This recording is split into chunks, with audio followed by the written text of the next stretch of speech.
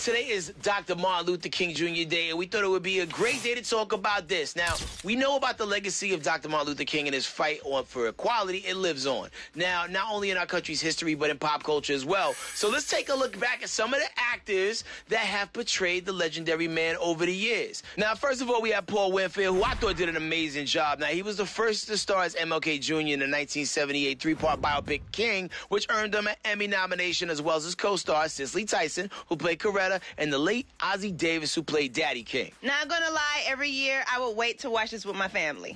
It was like one of the depictions that we always waited to see because it was just so good, so telling. It was truthful. Like, I saw it so much as a kid.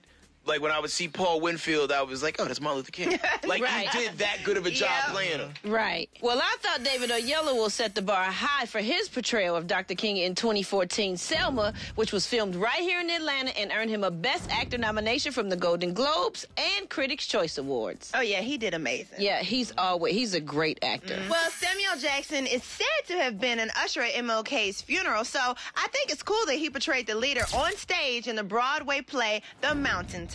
Oh, I didn't know that. I didn't either. I picture him as, like, off-duty MLK. Man, he's tripping today. Right. The MLK side we don't know or hear about. When he takes his tie off. Right. Exactly. Then we have Jeffrey Wright. He's known for playing iconic roles like Felix Leiter in James Bond franchise, as well as Colin Powell in the political drama W. And he played Dr. King in Boycott, a film that focused on the Montgomery bus boycotts. I'm not gonna lie, this actor is so dynamic. He can play a mixed person, he can play a Hispanic person, he can play Asian, he can play black. He can turn into anything, and it's so believable. A politician, a drug dealer, When I saw him in Shaft when he was Peoples Hernandez, I was like, how's Peoples Hernandez gonna be MLK? Then when I saw it, I believed it. That's right. He's a great actor. He's amazing. And lastly, New York undercover star Malik Yoba played MLK in the 2013 Lifetime movie Betty and Coretta, which starred Angela Bassett as Coretta Scott King and Mary J. Blige as Betty Shabazz. Ooh, now I haven't seen this one. I need to see this one. So, okay, y'all. So who do y'all think, honey,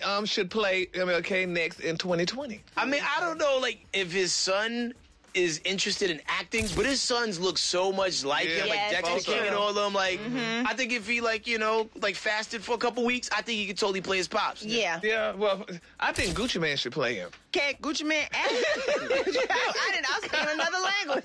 Can he? I didn't know. Okay. You know who I was thinking? Idris Elba.